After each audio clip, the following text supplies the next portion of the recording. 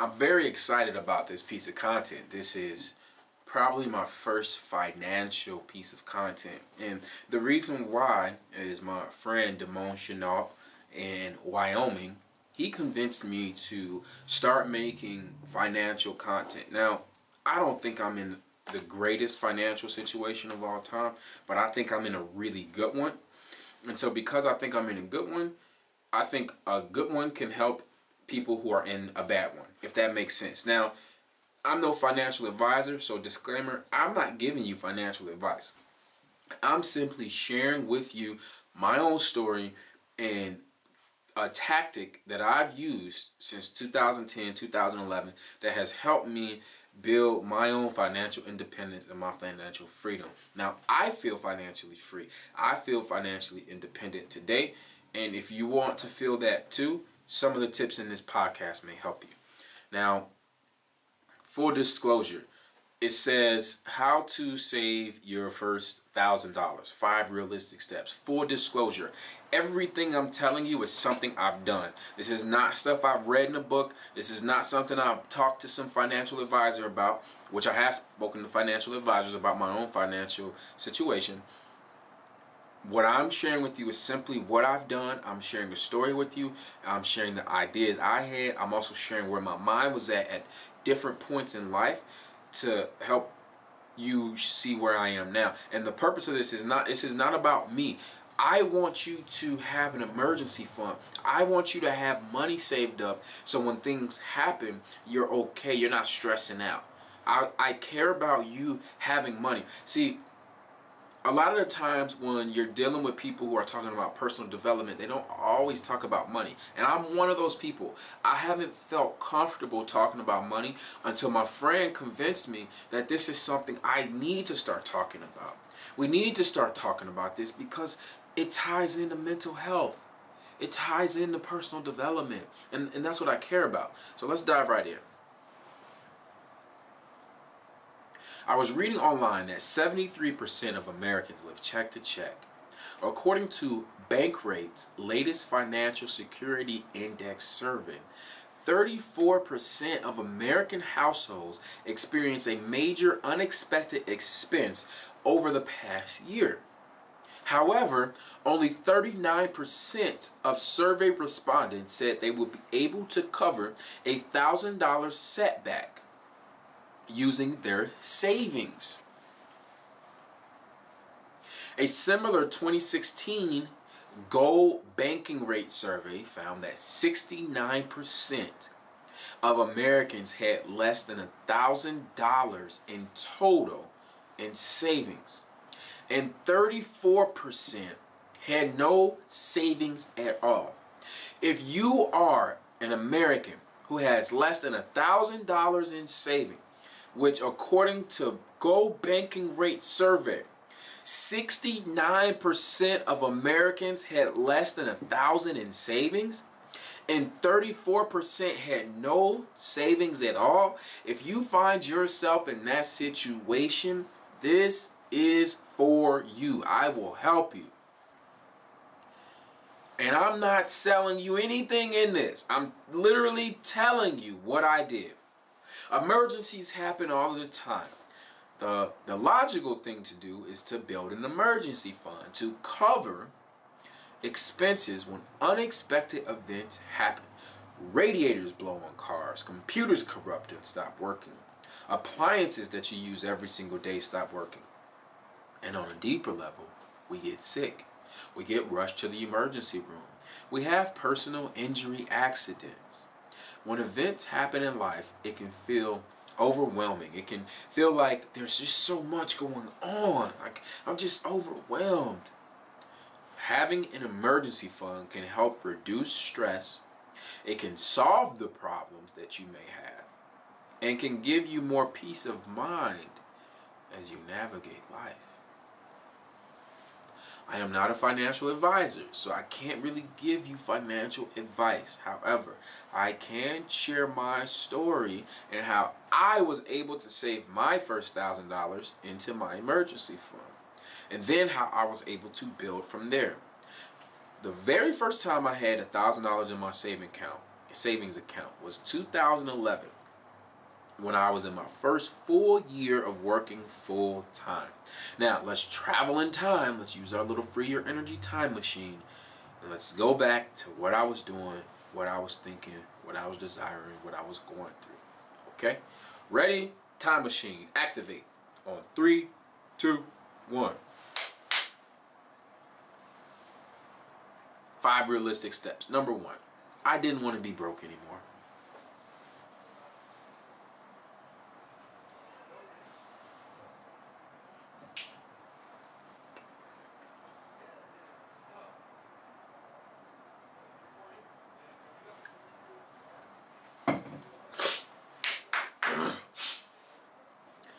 Now, these are the 5 realistic steps that I took. The very first one is I didn't want to be broke anymore.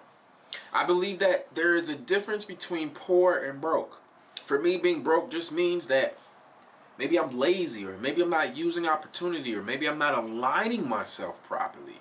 Being broke means that I have a chance to change, that I can become successful, that I can create the financial landscape that I deserve.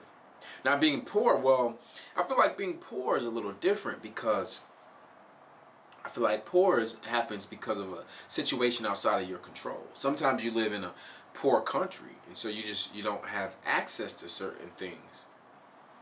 Or maybe you come from a poor family.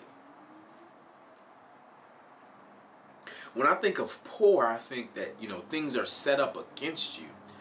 Or even if they're not against you, they're not necessarily for you. That's just me when I think of poor. I feel like if you live in America, being poor is reflective to your choices and your mindset. And we have to understand that those two terms have totally different descriptions and definitions based on who you are and what you come from, what your country has access to, what you're comparing it to. I haven't traveled the entire world, but I've traveled around. I've left my country. I've traveled to what is considered third world countries. I've seen poor. I've seen poor, and it's so funny too, because I'm envisioning a poor family I met in Costa Rica, but they didn't seem poor. And if you're a spiritual person, you understand what I'm saying. They were poor financially. They didn't have shoes. They didn't have refrigerators. They didn't have running water. But they didn't seem poor. Right? So the context of this podcast episode is obviously we're talking financially. So they were poor financially, but they weren't poor spiritually. You get me. You get what I'm saying. Honestly, this may be controversial to some people, but I think a lot of people deserve to be broke. And the reason why I say they deserve, let me give you the context. The reason why they deserve to be broke is because their choices and their behavior warrant that. That's it. I'm not saying that I want them to suffer, or I believe that they deserve to suffer, because I don't. And if you know my content, you know that. I don't believe that. I don't want anyone to suffer, actually.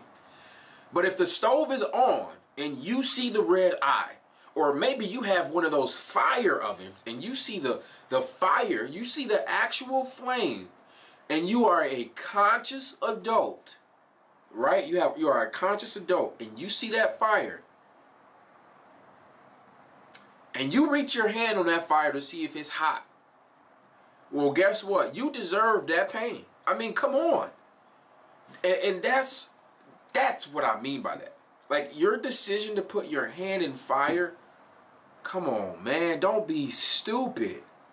You deserve that pain for being stupid. And that is what I had to tell myself back then.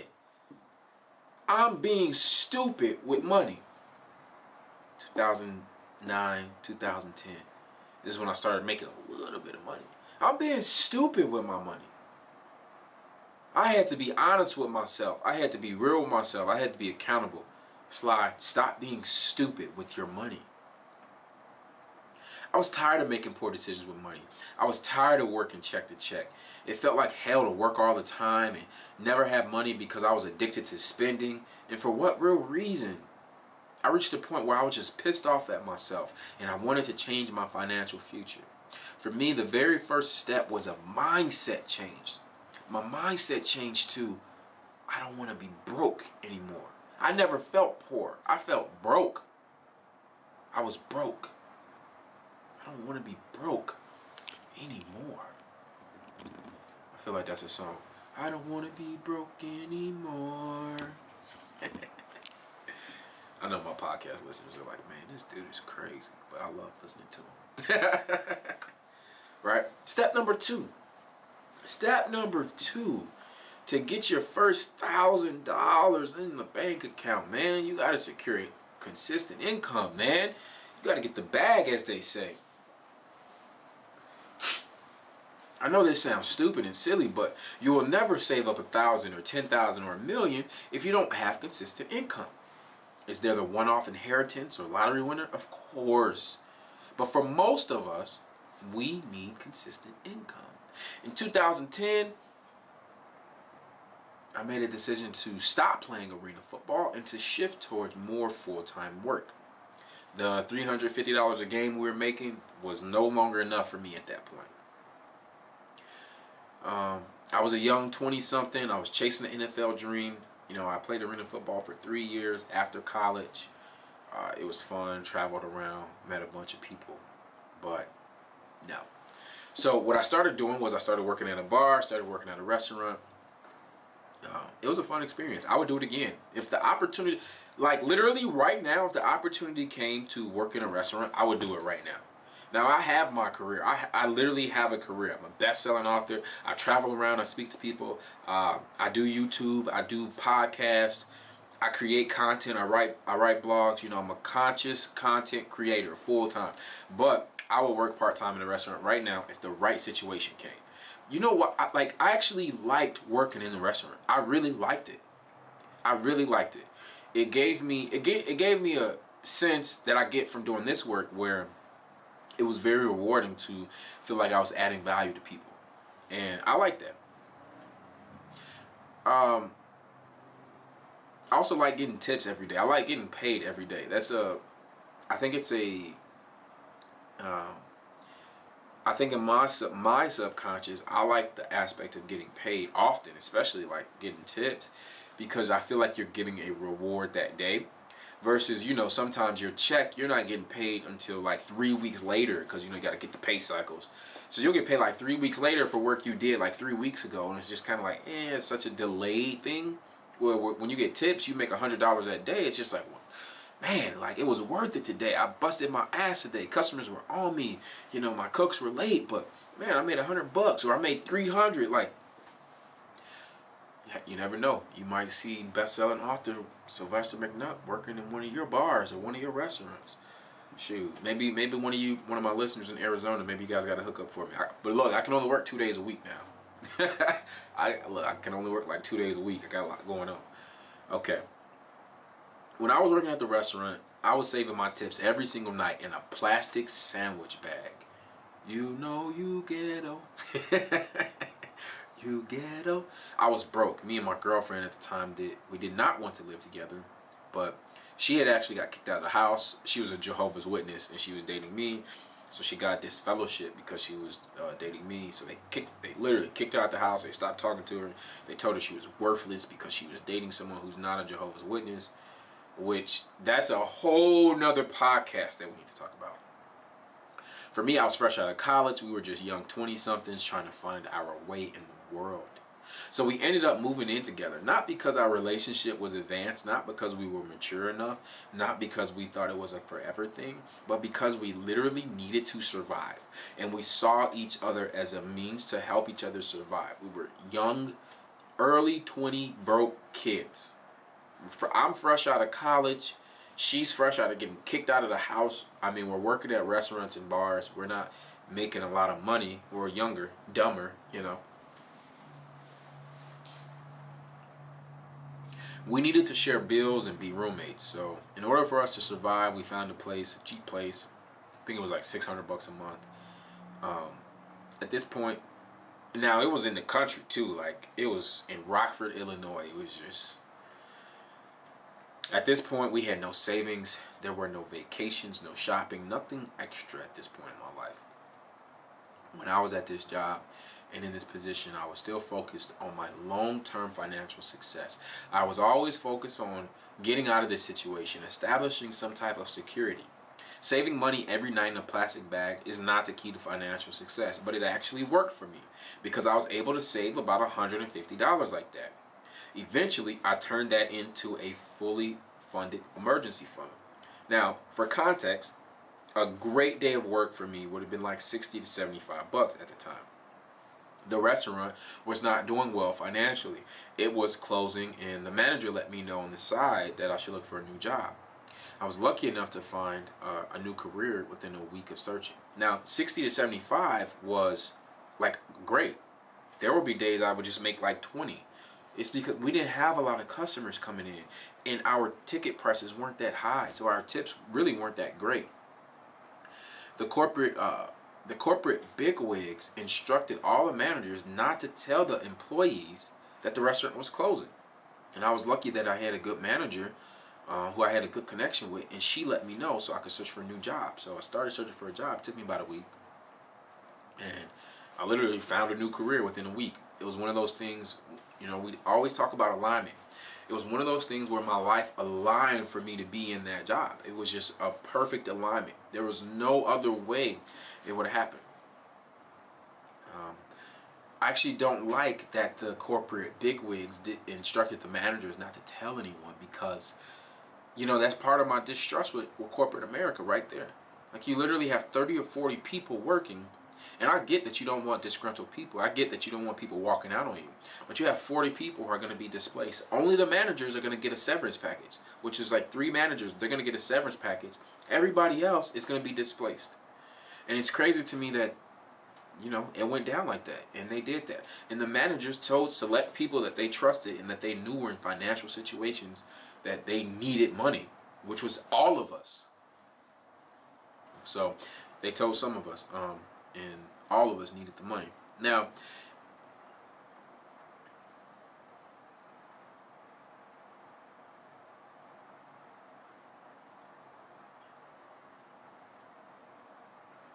when I started the new corporate job, my income increased, my value increased, what I was able to save and make increased. I went from making tips every night to a salary of $30,000 plus the ability to earn monthly commission check, upwards of minimum of about $1,300, upwards maximum of around $5,500.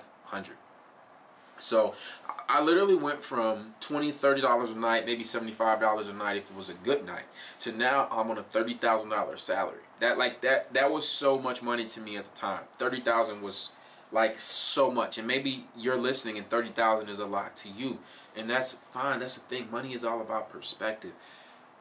When they offered me the $30,000 contract, I just put my hands up. I was like, yep, right, signing right here. No longer saving money in plastic bags. Yep, no, yep, no more, yep.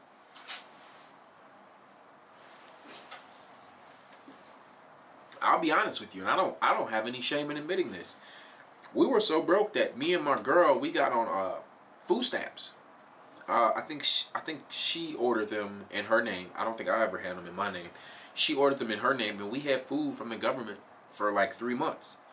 And I don't feel bad about being on food stamps because we were both working. We were trying to work. We weren't comfortable with our situation either. We're out here applying for jobs. We're out here trying to move up in life, move on in life.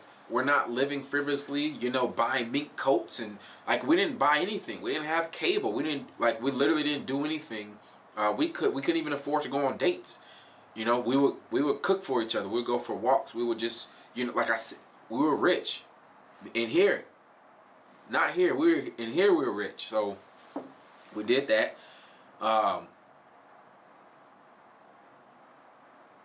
gotta send her this podcast.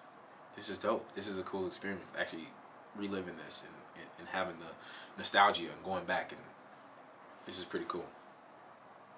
So when they say, hey, we're going to give you $30,000, I said, okay, when you need me to start? Plus I get commission, $1,300 minimum, upwards of $55. What? Oh, I'm in there. I'm giving this job everything I got. All right. So number 3, the next thing is you gotta have a plan for money. No money or a little money. You gotta have a plan for the money. Have a plan for more money. Whatever it is, whatever you're doing. No money, little money, more money, little money, extra money, chicken chalupa money, whatever it is, you gotta have a plan. This is why most people fail when it comes to money. There is no plan, no blueprint, no structure. People just do what feels good. People buy things based on emotion. We buy things that make us feel good, look good, and experience the good life. But if this is the habit that's causing you to be broke, well, then something has to change. I hit $70,000 in debt. I didn't have an emergency fund. I don't have that debt now because I paid it off, because that was my plan, to pay off my student loans. Going to college was a big financial mistake in my opinion. I don't feel like I obtained any job, any opportunity, or any success because of my college education. That's just me. I feel like all of my personal success has been due to my behavior, my networking, the lessons I've learned from people in life, and things that I have taught myself, studied myself. Now, I probably sound like a hypocrite because my profession is a writer and a speaker. I studied that in college. I did learn a lot in college. I took speaking classes that taught me how to speak, that taught me how to breathe, which is why it seems like I can talk forever, because I understand how to grab my breath. Like right there, I grab my breath. See, that is a professional tactic. See that? I learned that in college. I took writing classes that taught me how to write. Now, I didn't do well at them, but they taught me. Now, I'm trying to be objective and fair, and I truly do not feel like my college education was worth $70,000. I feel like it was worth something, but I feel like $70,000 was a little bit too much, and I feel like it was inflated. You get what I'm saying? It was a valuable education, but it just cost too much. Either way, I'm here, the debt is paid off, they got their money back, I got my education, and now you guys get me. So hey, it worked out.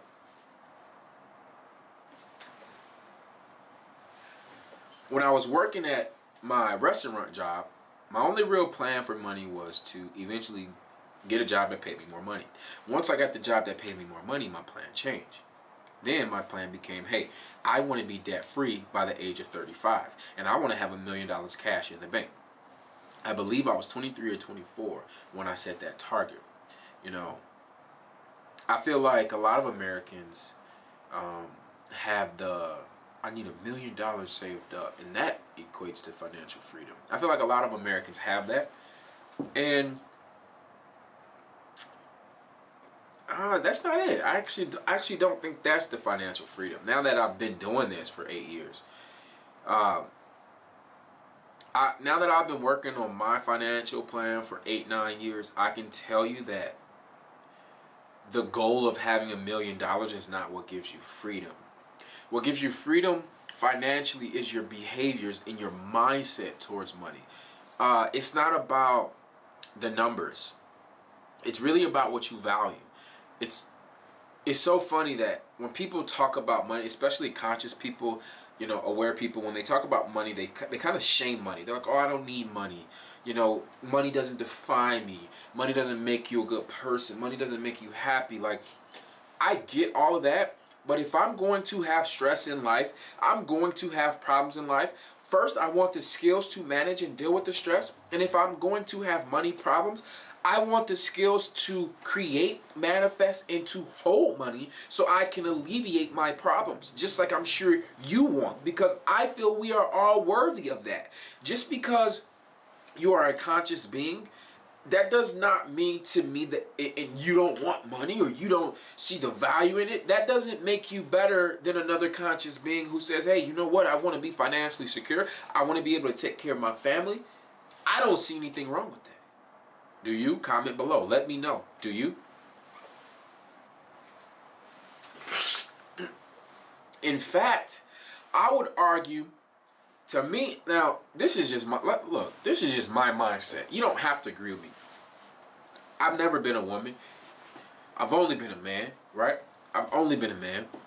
And I know that times are changing. And I understand that. But look,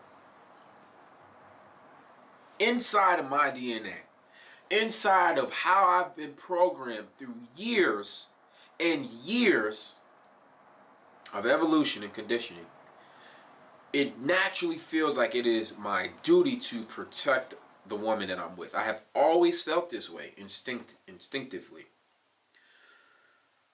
Money is not the key to success. Money is not the key to finding the right woman. But it does feel good to know that if something was to happen, my kid would be okay. That my woman wouldn't be struggling to take care of my kid if something was to happen to me. That's a good feeling. That's a good feeling to me. I don't care what people say about money. If you think money is bad, you won't have any. It will avoid you. You can and you should develop a healthy relationship with money. You can secure the bag. You can get your money. Money doesn't have to define you. Your clothes don't have to define you. You don't have to be materialistic. You don't have to be shallow. But you can take care of your mental health. You can take care of the stability of your family tree by making sure that you are financially dependent, financially smart, financially aware. That's what I meant to say.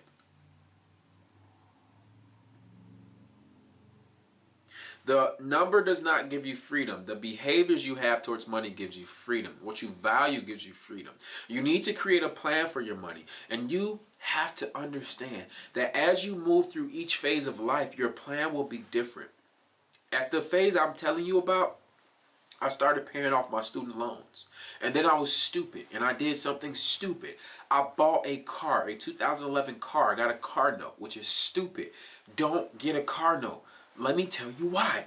My car note was $451.20. My insurance was well over $122.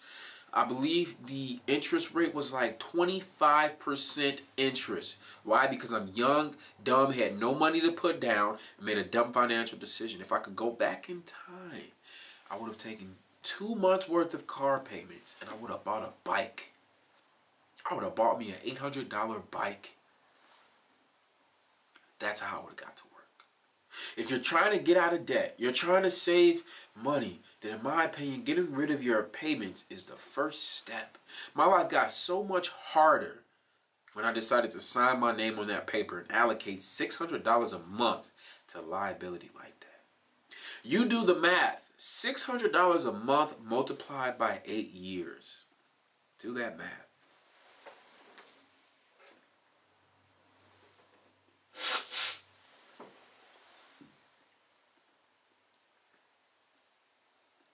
$600 a month multiplied by 8 years. If that was in a savings account, invested in a company like Instagram or in a mutual fund, how much would I have right now? If you just did the bare math, $600 times 12 months equals $7,200. Over an 8-year period, that's $57,600. And that would be if I just put it in a savings account with no interest. Now, I know the financial person out there is going to say, well, the inflation, so it's actually going to be a little bit less. Okay, if it's $54,000, I'm still happy. I didn't know that then, but I do now. And now I will never have a car note again in my life. If you're trying to get your emergency fund going, you need to examine the payments that you make each month. If there's a service you're not using, cancel it. There is no reason to pay for services, things, and merchandise that you do not need, that you do not use. Just canceling streaming services, silly memberships that you don't actually need could save you another $150 a month. And again, I challenge you to do the long time math. Once I started really being consistent with paying off my debt, getting rid of my payments, that's when I started being able to really develop my emergency fund. After you see this, I challenge you to think about every monthly expense you take on and ask, should this go towards my emergency fund? Should this go towards savings? Or should this money go to this company? And what are they really providing? Are they really providing me value? Now, the fourth tip, you got to use a written budget. I made an account on McNutt.com back in 2011. I've used it every single month since then. I check it every single week. It gives me a report card on my spending habits. It marks the month as, once the month ends, it marks the month as green or red. And to me, that motivates me because I want every single month to end green. Ending green means that you spent less than what went out. This was important to me because I knew that in order for a business to stay operating, you know, they need to make more money and keep more money than they send out each month, each year. I knew that the same thing would apply for me. So I want you to start looking at yourself as a business. Are you in the green or are you in the red? Personally, I wasn't given any education on finances. This is all just, you know, what I learned from my own experience. My family never talked about it. I don't know what my mother and father made. I don't know how much they kept. I have no idea. So what I challenge you to do, download a budgeting app. We all use our cell phones. Download a budgeting app. Put it on your phone. There's one called Every Dollar. There's one called Mint.com. None of these people sponsor me. They're just things I know about. There's a couple of them. I think there's even a budgeting app through some of the bank apps now, like through your actual where you bank. So find a budgeting app. Put your information in there and budget weekly. Now, if you're old school and you want to write it down, do that too. I mean, whatever you got to do so you can have awareness of your financial situation every single day. What's going out and what's coming in. That's really what you got to monitor. Now, my fifth point, my favorite point, don't forget this. If you've made it this far in the podcast, you're going to get a lot of value here. This idea is old as dirt. I didn't create this idea. I can't take credit for it. I searched the internet to see if I could find who originated this idea, and I could not. The principle is simple. When you get paid, have a set amount go to your account. It's called paying yourself first. Pay yourself first. Now, this is something I've done since 2011. I pay myself first. Before you pay any other bills, before you pay rent, before you pay anybody, you want to develop the habit of you paying. Like, you're the one going to work, so you need to get paid first. Does that make sense? Your account needs to get paid first. Before you pay Nike's account, before you pay Lululemon's account, pay your account first. I have done this since I started my working career. There have been times where things were great, and I was contributing 60% of my earnings to my savings. There have been times where things have been bad and I was only saving 5 to 10%. Also, when you're paying yourself first, you have to understand that this is the long game. This is about patience.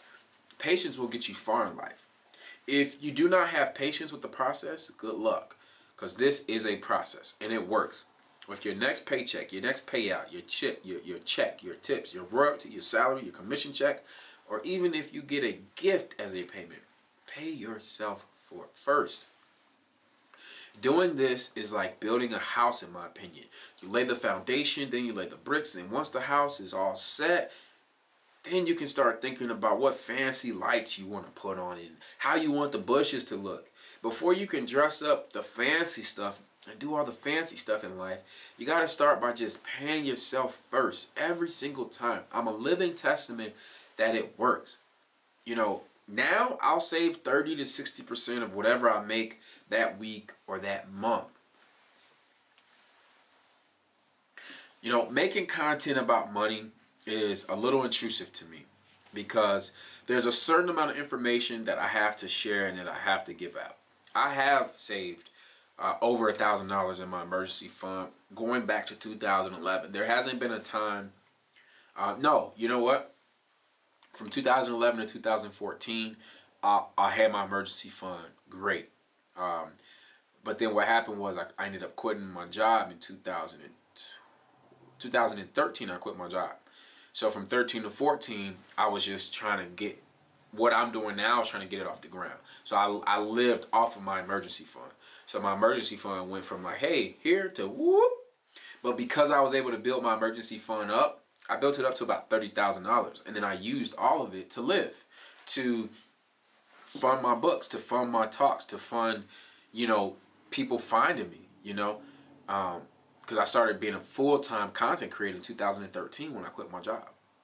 So, yeah, I was able to save about $30,000 from 2010 when I started working, July 2010, until I quit my job December 2013. When I quit my job, I had like $30,000 saved up. And then with the $30,000 I had saved up, I lived off of that for like a year and a half, until I was able to, you know, get my books going full time. Once I got my books going full time and people were really just, you know, feeling my content and everything I was doing, then the money started coming back in. But that was almost like 2 years later. That was almost like 2015, really. You know, I was making money from what I was doing, but, you know, my first book, The Accelerated, was not a bestseller. It was The Dear Queen Journey, which came out in 2014. That was a bestseller. That came out February of 2014. And then I followed it up with Dear Soul, I believe, in November.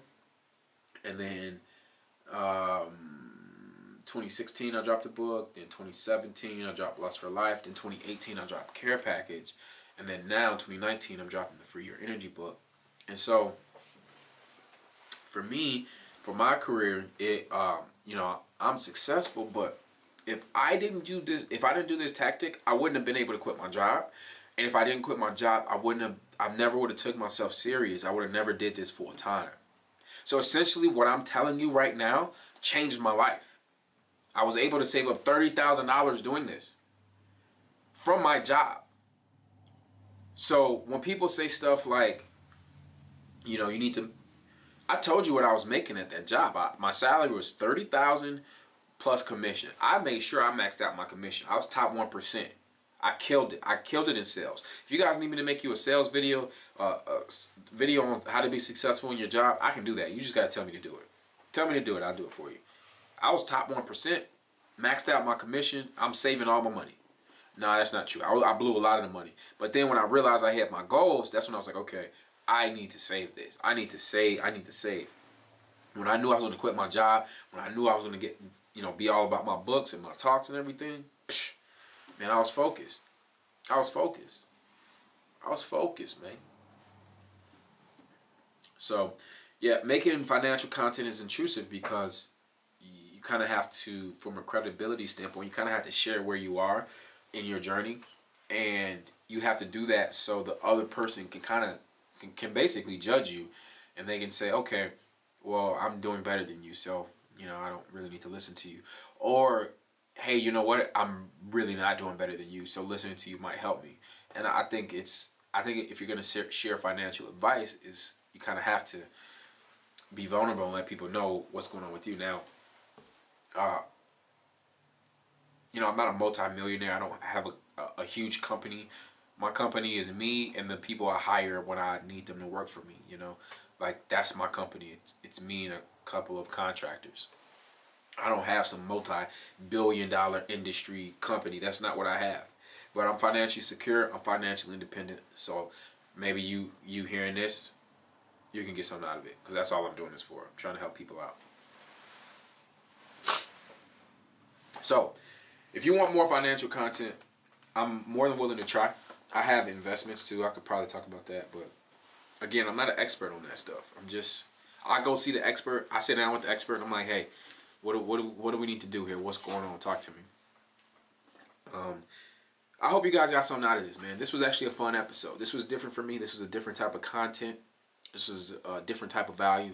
And I hope I explained things well. I hope that you got what you needed. Now, before I go, I am speaking live. You need to come on out. I'll be in San Diego, Atlanta, Los Angeles, Chicago, Miami this summer. Starting June 2nd in San Diego. Go to sylvestermcnutt.net/events and get your ticket. What's going to happen is there's going to be people who are going to wait until the last day. And they're not going to get in because it's going to be sold out. Each room has capacity. Don't be the person who waits to the last day. Come get this value. Come get this good energy. We're going to talk about freeing your energy. Come on out. Come on out. Come on out. If you don't see the city you want, scream at me, yell at me, tell me where to go, tell me where I need to be. Help me get there, help me find a venue. Help me, if you're coming, promote it, talk about it on social media. Let's create a good vibe, create that healthy, safe space for us to talk about freeing our energy. This is the Free Your Energy podcast. You can find me on iTunes, Spotify, SoundCloud, YouTube. My Instagram and Twitter handle, which you should be following, are Sylvester McNutt. I'm also on Facebook. I don't really know who uses that anymore. Also on LinkedIn. Link up. Find me.